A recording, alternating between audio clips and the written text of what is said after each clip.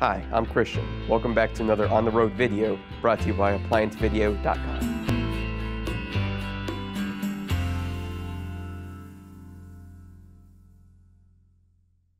Stop. Before beginning any repair, always be sure to disconnect the power to the appliance.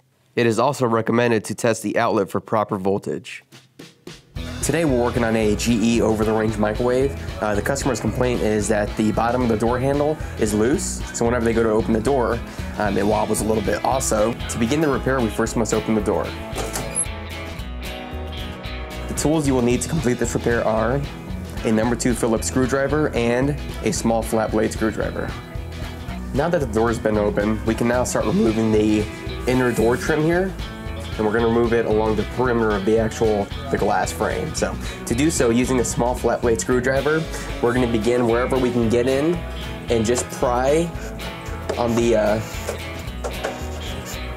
door gently, because there's little clips that some of them will break off taking off the door liner. It's just something that you cannot avoid. So, but you want to be careful so we don't break off many of them. And we're just going to do this all the way around the unit. Some places will be more difficult than others.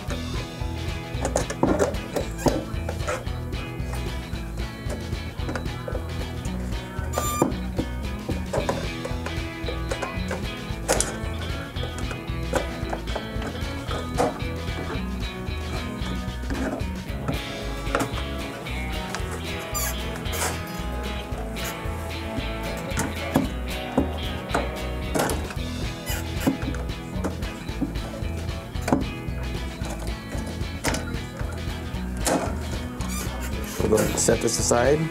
And now we have access to our spring here and then the actual screws that secure the door handle in place. So we're going to remove both screws. They're both number 2 Phillips screws, so we can remove the whole door handle.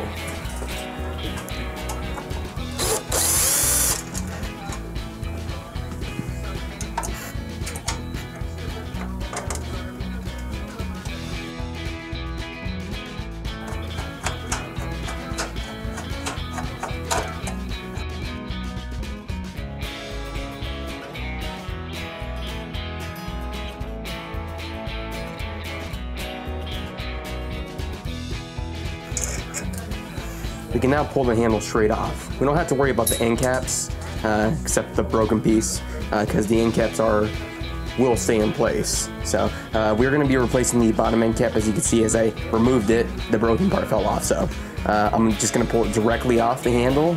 We'll set the handle aside. Now that we have our new lower door handle base, we can now go ahead and install it. So the first thing we're going to do is line up the actual base with the door. Now we can line up the door handle.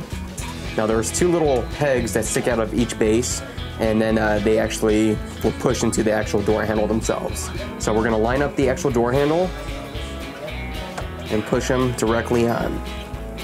Once the door handle has been on, we can now secure the door handle with the 2 Phillips screws we removed earlier.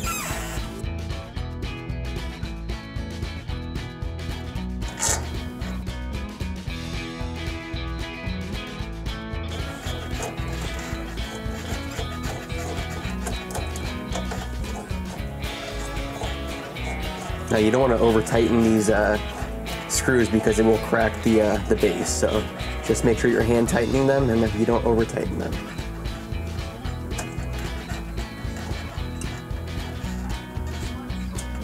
And we'll go ahead and secure the lower screw.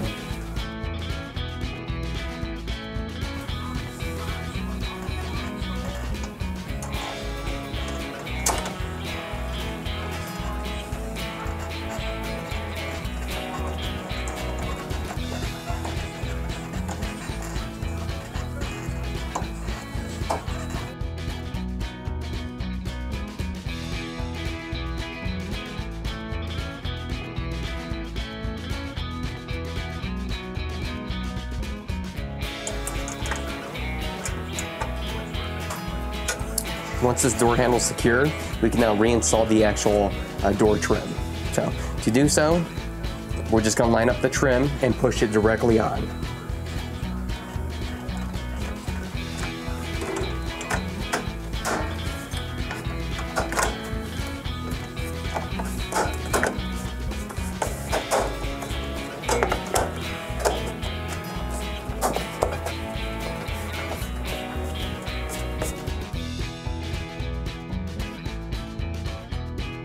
We can now go ahead and close the door, and this will complete this repair. Thank you for watching another quality in-home repair video brought to you by ApplianceVideo.com.